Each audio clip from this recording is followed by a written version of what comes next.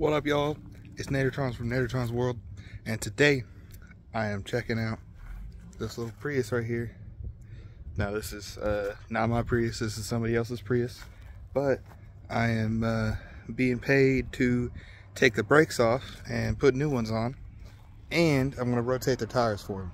So, we're going to see if, a teenager can do that. To be fair, I have done brakes before, but I don't think I've ever done them on a Prius. So this might be a new thing for me. Probably not, though. It's probably about the same. So we're gonna go ahead and get into it.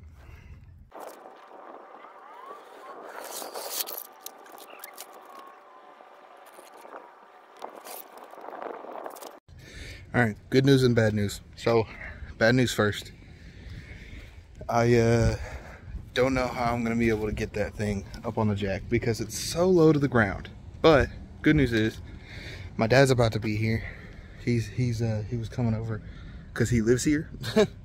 So whenever he gets here, I'm gonna talk to him about it, see if we can figure something out. So I'll get back to you then.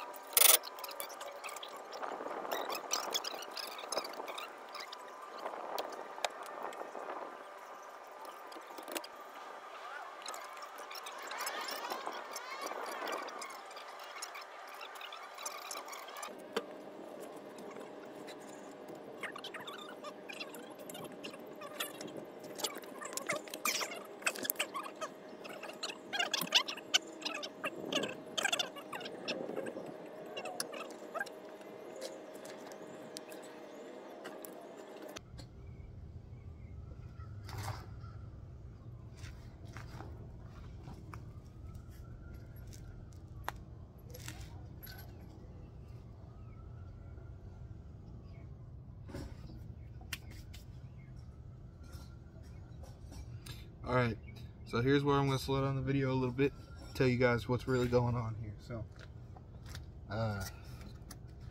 the front and the back brakes are different. I should have shown you guys the front brakes truthfully so you would know, but if I can get it open. Hello.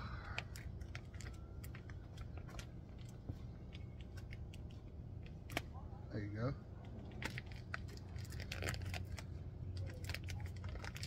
Alright, so here's the new ones.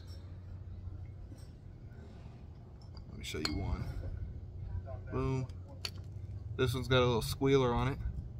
This thing makes a big loud noise whenever you go to brake. If this brake gets too low and it needs to be replaced, the squealers start making a squealing noise and it'll tell you need new brakes. Are we keeping the squealers on? Yeah. Okay. Sometimes you could take them off, you know, if you know when to replace them and not, but a lot of people don't know or they ignore it, so the squealer makes a real loud noise and tells them when, so, you know, they don't just ignore it.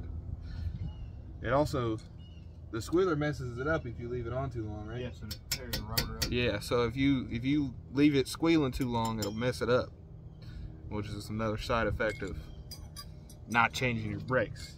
So But so we're gonna unscrew this. We're gonna take this little part off and set it up here. Take the brakes off that are in here, and then we'll put in brake grease so the brakes move well.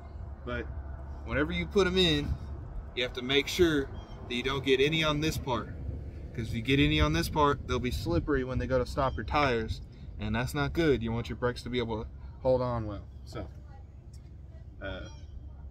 but you'll put it on these little parts right here that hold on to the actual mechanical part of it, so they push in and out well. Same with the other one. And we'll put it in where these screws go in right here. I don't remember exactly what that's for. I think it's for the same reason. But yeah, so we'll go ahead and get into that once he's done making sure that these bolts are tight. That's another thing. Whenever we go to put this part back on, we want to make sure these are tight, like really tight, because if they're not, they'll come off, and you obviously don't want your brakes coming off. So, all right, we're gonna get back to the time lapse now.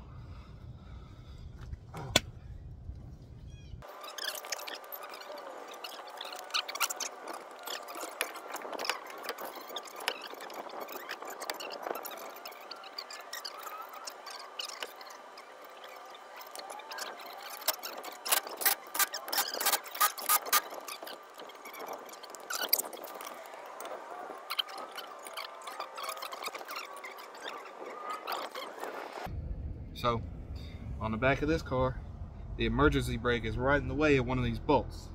So, this is too long, it's bent. It's like, instead of being straight on, it's like, so he's gonna go grab a wrench real quick that'll fit on there, and we'll get it from the side instead. Because for these, you just gotta break it loose and then you can pull it right off, just like this top one. Now the issue with that is, you want to make sure that you don't pull it all the way out until you got both of them loose, because if I pull this out and I try to break this loose, this thing is gonna like move.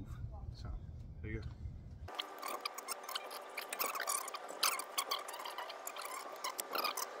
I'll let it off. Okay. So unfortunately, we're gonna have to let the emergency brake off. Huh? Yeah. Oops. I locked it. He's gotta go with the keys. I don't know why I did that. Anyways, so the emergency brake is right up against this thing right here. So we're not gonna be able to pull it off because it's putting too much pressure on it. So unfortunately, we're gonna have to put off the emergency brake. But that should be fine since we have this whole right side up instead of, and do not do this at home. But right now we don't have any wheel chocks because they went missing. We don't know where they went. So don't do this at home. Usually we would have wheel chocks and it wouldn't be as bad. But there he is with the keys.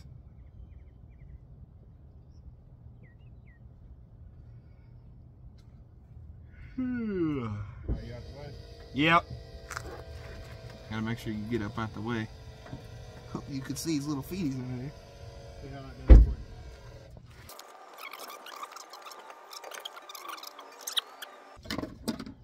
Retainer springs. I don't know why.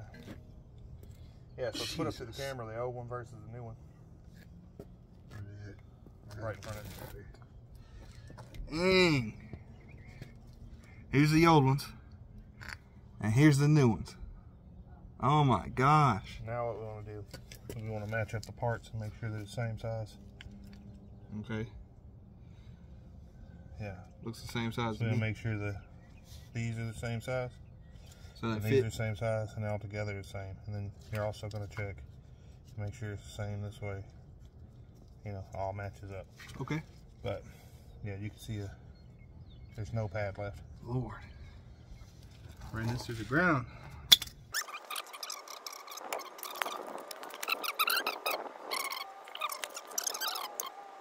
We're gonna get another tool. Great. Apparently there's two different types, which I did not know. This one has a turn, so this is not going to do anything. We're going to have to get this other tool to turn it. And unfortunately, this is in a weird spot because it's connected to two different parts. So, guess we're just gonna have to sit here and find out. There's another bug right here. Ugh! They dodged. Flew away. Should have seen it was fast. Ooh, yummy.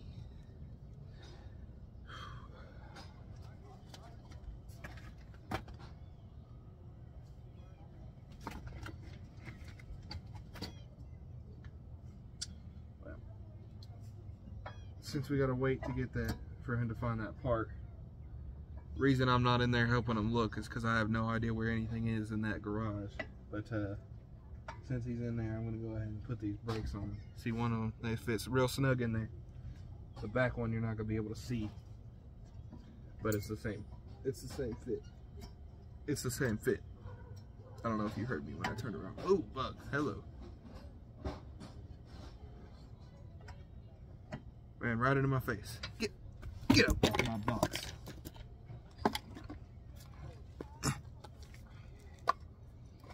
There was a bug on my box. All right.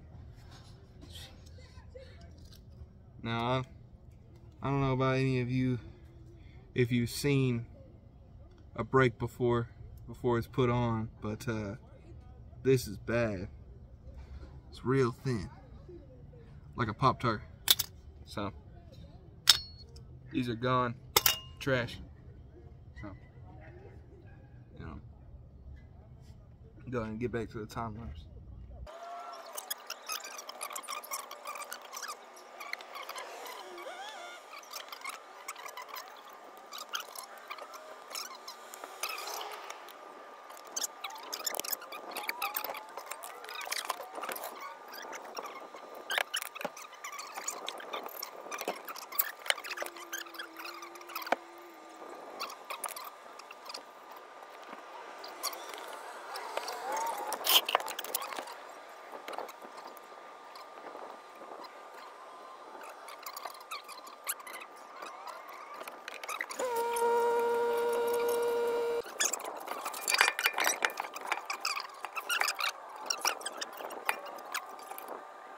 Off a tire or a wheel, sorry.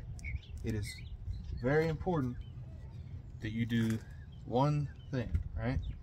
Well, you do two things really. First of all,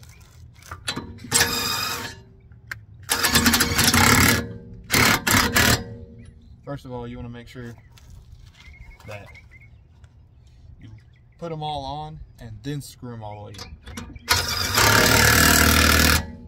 Because if you screw one in all the way, go to do the others, it'll be weird. And second of all, the more important thing is you have to do them in like a star pattern. Because if you do, yeah, so yeah, because if you just do them like this, then it doesn't do right.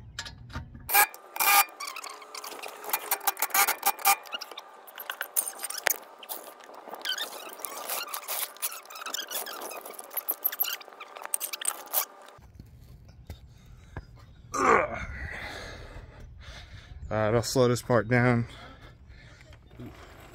Alright, so got the back brake and the front brake for the right side. Got the tires switched around. It is important to, what's it called again, rotating the tires? Yeah, it's important to rotate the tires every once in a while. So they work, you know, they wear good. That's what he said, so. Yeah, so they don't wear, because it's front wheel drive, right? Yeah. So you want to rotate them so that you get your wear. Yeah, because the front tires wear a little faster than the back tires, so if you switch them around, yeah, if it was rear wheel drive, it would be the other way around. And so if you switch them around every once in a while, then they kind of do it more evenly, so you'll be able to replace them at the same time instead of just having to do one side. All right, guys, so when you're done with that side, then you just go ahead and go on the other side. Do the other side. It's as simple as that. That's really it. You know, you just go on one side, you take the brake off, you put it on. it's pretty simple, honestly. It's, you know, it's really something that people should learn how to do, so you don't have to pay somebody a lot of money to do it. Or you could just pay me. So, you know, anyways, see y'all in the next video. Bye-bye.